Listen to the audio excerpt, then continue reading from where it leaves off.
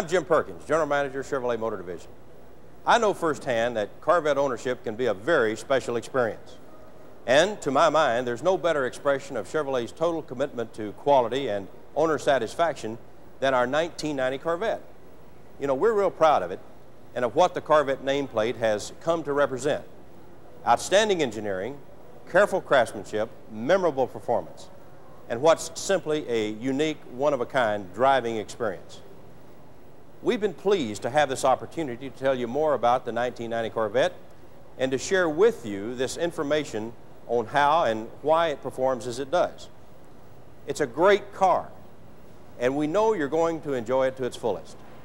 If there's ever a question about your car, we provided you with information on where you can turn for help. I can assure you that the entire Chevrolet organization and your dealer is standing behind you and your Corvette and the many miles of carefree driving that awaits you. We thank you for your business and for your support.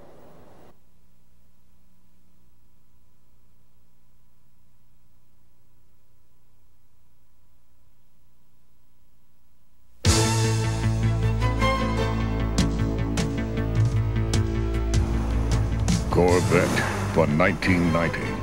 Today's testimony to a nearly 40-year-old tradition of automotive excellence and excitement from Chevrolet. This will be an in-depth look at this legend on wheels, rightfully called the world's best production sports car.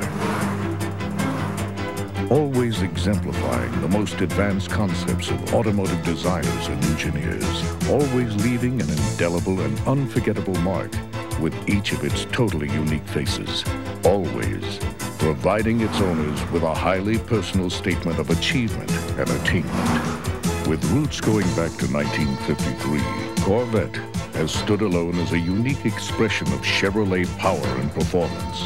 And since its beginning, Corvette has assimilated and perfected knowledge gained in the crucible of competition at Sebring, Pebble Beach, Watkins Glen, Daytona, at Le Mans, Elkhart Lake, Riverside, on road courses and ovals. Corvette has proved its mettle to the point it's now in a class by itself.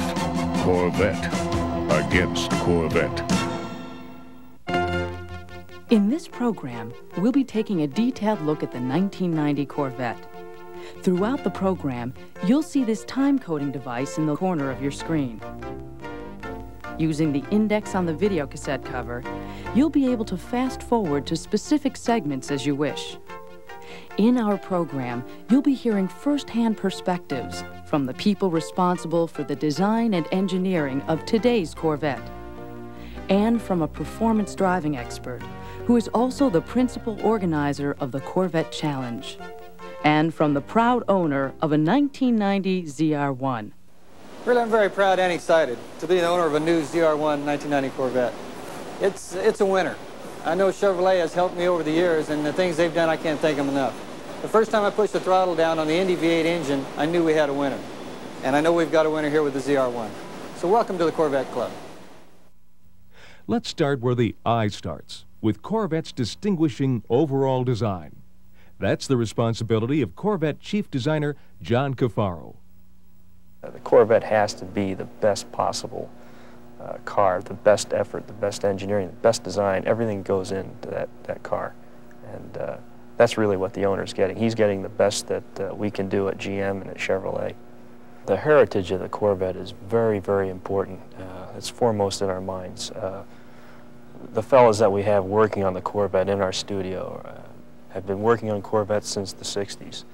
And they're enthusiasts. They go to the swap meets. They know what the customers are looking for. And you can see it when you see a new Corvette. If it doesn't have a name on it, you can still tell that it's a Corvette. The flowing fenders and the lines of the car, the four taillights, are all Corvette traits. It's a very graceful design. It's not overly pretentious. It really is a thoroughbred. It's lean, like an Olympic diver or like a thoroughbred racehorse. That's really how we approach it. It's a very integrated, functional design. The clamshell hood design is a very, very dominant feature on the car. And what that does is It makes the car easier to work on, but also exposes really all the new technology that's in the car. The aluminum wishbones, the engine is very, very exposed, and to the enthusiast, I think that's very important. This is the Mosport Road Course near Toronto. It's home for the John Powell Motorsport Advanced Driving School. Let's hear why Corvette is the vehicle of choice for his precision driving school. One of the things I like about Corvette is the available performance from an integrated car. For a production car, it has outstanding braking capability, massive rotors, twin-piston calipers, and they're all balanced with an anti-lock braking system which is world-class. The most important function of all is when you balance that with the power and the handling is that you've got more in reserve.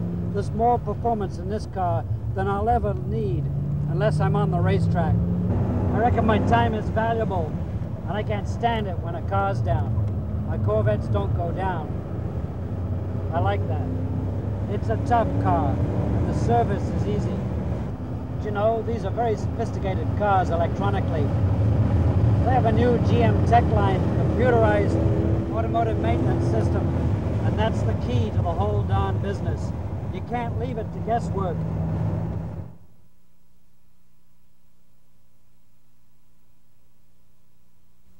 Throughout Corvette's long history, it's had only two chief engineers. First, the legendary Zora Arkus Duntov, who guided it through its initial development from an auto show idea car to a production vehicle. And on Duntov's retirement in 1975, Dave McClellan, who cut his Corvette teeth under Duntov's direction and has led the Corvette engineering team ever since. Let's spend a few minutes with this Corvette brain trust as they discuss their work on the 1990 model. Besides Dave McClellan, the team includes Jeff Yaknin, Corvette Engineering Business Manager, Jerry Fenderson, Chief Body Engineer for Corvette, Doug Robinson, Corvette Technical Manager, Jim Miniker, Corvette Powertrain Systems Manager, and Mike Andalora, Corvette Chief Electrical Engineer. They're joined by Rich Seppos, Executive Editor of Car and Driver magazine. Every generation of Corvette has been followed very closely by people like myself in the automobile business, in the journalism business, and it brings up the subject of the 1990 model and where things have evolved to right now. So Dave, I'd like to ask you, for this year, what was the engineering mission that you and your people set out to accomplish with the 1990 models? Well, the first thing, Rich, is we can't forget all this heritage either. You know, we're immersed in it every day, and it's part of our Corvette lifestyle, if you will. So what we do for the 90 car is really carrying on that rich tradition of what Corvettes have always been and taking it one step forward. The 90 Corvette really represents another culmination of bringing together a whole bunch of exciting technologies and embedding them into a car that we're selling to our customers, and we're really excited about that. Now, I just drove the 90 Corvette, and you can't mistake the fact that when you get into it, it's a completely different car. The interior is all new.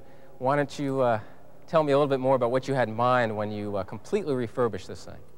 The strategy behind the 1990 interior is to provide the customer with a softer looking interior, kind of cocoonish and womb-like. We also plan to give the customer added occupant protection with the addition of the airbag system, which is standard for the 1990 Corvette. Well, the whole interior is completely different in the sense that we've got all new door trim, center console, instrument panel.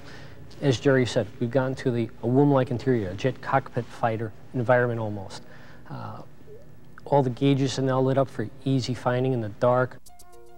The Instrument Cluster and Driver Information Center to its right are designed to let you know at a glance how the car is running. Let's start with the black and yellow instrument cluster, utilizing liquid crystal displays. At its center, the speedometer shows speed in either miles per hour or kilometers. Pushing in on the English metric button on the trip monitor panel to the right of the center instrument cluster determines